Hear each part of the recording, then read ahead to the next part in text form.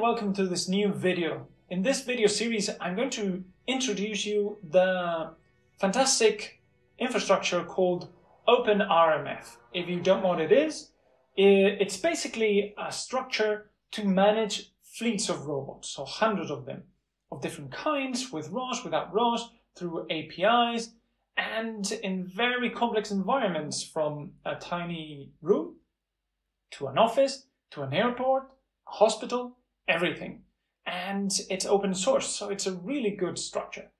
I'll leave in the video description a course, a workshop that we are going to do in the near future. So if you're interested, click on the link in the video description.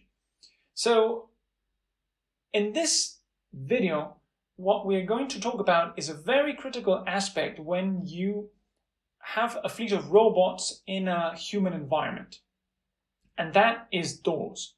Doors are tricky to at least integrate in Gazebo, manage with ROS 2, and also how to manage it in a fleet of robot. Who has the upper hand? Who has the priority? When do I know that the door is open or closed? How do I issue that command? All that is dealt, or at least it makes it much easier to integrate with existing systems and new systems with RMF. So let's go. So the first thing is having an idea of your environment. And the best way to have an idea of your environment is having a 3D model of some kind. In this case, I created a very simple environment in Blender that it's essentially a passage and a goal, a room that I want to go to.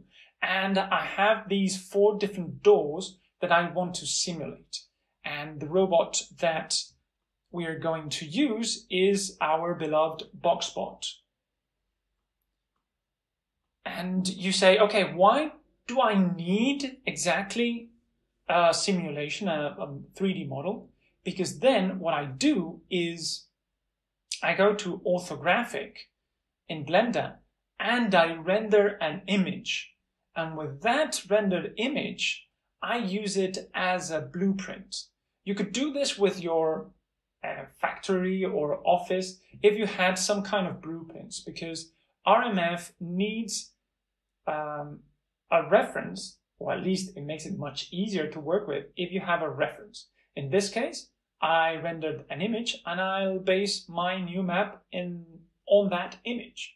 So here you can see the Rosject. I'll leave in the video description the link to the Rosject, and you have all the files that we will use in this demo and tutorial, quick tutorial. Here we just explained a bit the introduction, and here I leave the link to the course if you're interested in knowing more about RMF, because I'm not going to explain all the details, just the crucial aspects of doors in RMF. And so let's have a look. The first thing is, okay, I have my Blender and I render this image. Then what I have to do is execute the traffic editor. Let's have a look, traffic editor. And in the traffic editor, what we have here is we generate a map. So in this case, I'll generate a dumb map test just to show you. And here we can add a name of the level and an image. So in this case, I already have this image here, around here.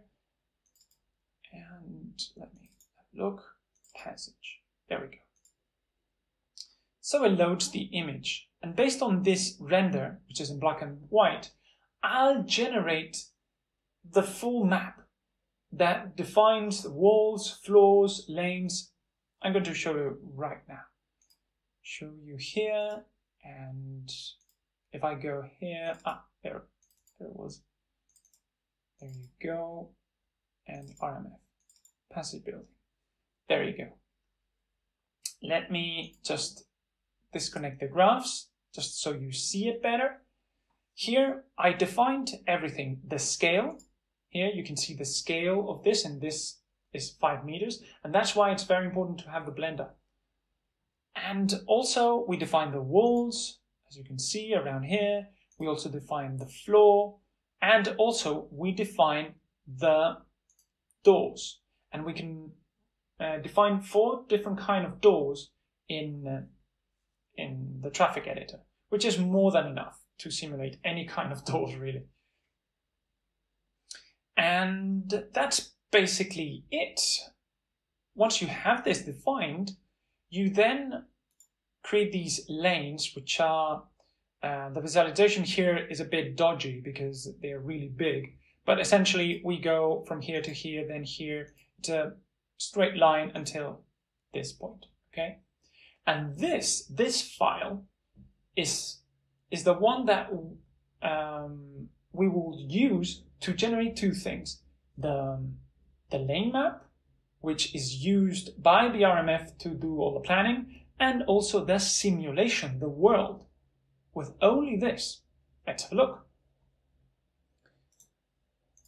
Once we have this, we compile it, and it will generate for us a world file.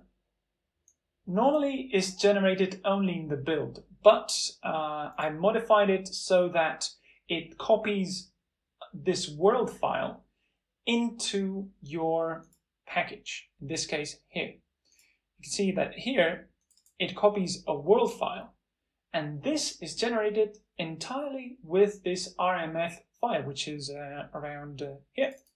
You see, it's a definition of the node and so on. Okay, with this, and with some models that also are auto-generated, like the walls, for example, it generates an object, a 3D model. We then have to modify and fix some issues, some bugs. That's why I copied this file to here, which is the boxplot passage. And I won't go into details, but essentially for doors, there's a bug here for Gazebo. So it doesn't work out of the box for Gazebo. If we go to lib doors, you can see that by default, it generates a name that it's always the same, door. But what I did is copy the name of each of the doors in the traffic editor so that we have each instance of this plugin has a different name and therefore a different node. And that's how it works and makes it work. That's essentially the basics.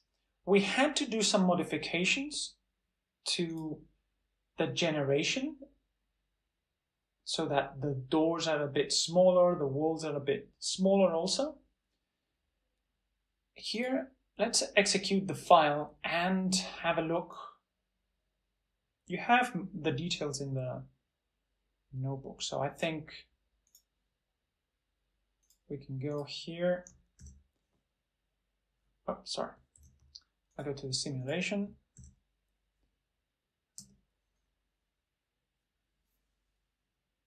It's actually very important that you source export the cyclone, because Humble, for some reason, RMF doesn't support correctly the default DDS, the fast DDS for Humble. So you have to change to cyclone. There we go. So we have a simulation. Remember that this was generated with a file, with only the traffic editor file, nothing else. And you have this, and then we have our robot that we spawn it here, and is again enabled to use RMF. I won't go into details, but essentially you have to add a plugin that it's called Slot Car to make this work. Once you have this, you have a passage with 4 doors and the final area, let's say. Once we have this, then I have here the commands to launch the RMF systems. RMF.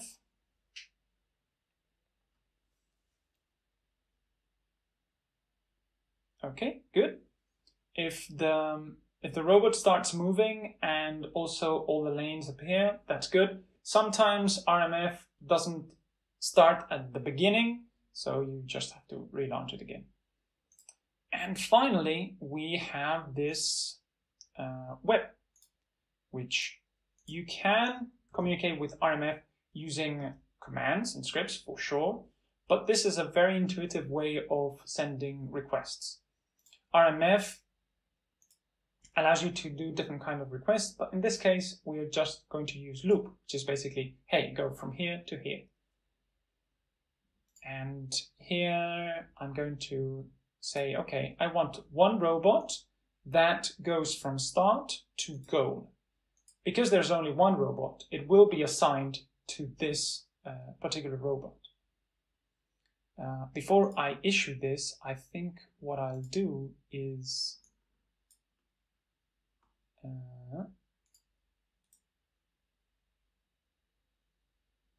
there we go. I'll leave it.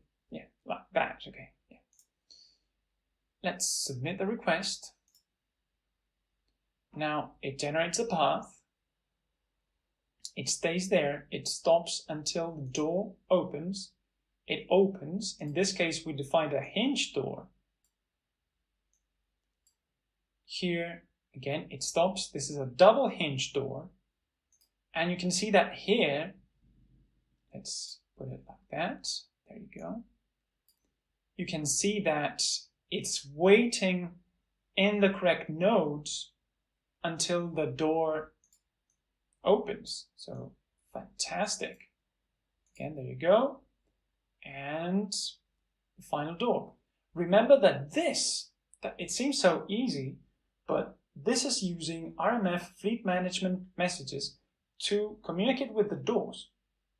And you can integrate this same system with IoTs so that it can open real doors without changing a single line.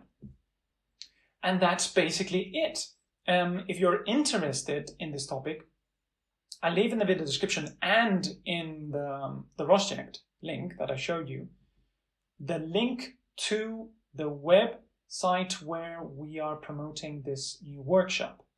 So here, if you go to the notebook, you have the link to the course, so you can enroll right now and you learn how to do this and much, much more to manage how different fleets interact, also how to create a more complex environment.